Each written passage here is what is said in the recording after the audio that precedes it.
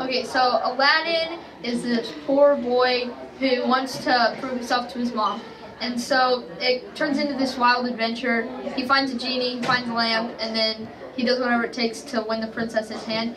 And the part is just a lot of fun to play because he has so many different moods and there's so much expressing to do with emotions.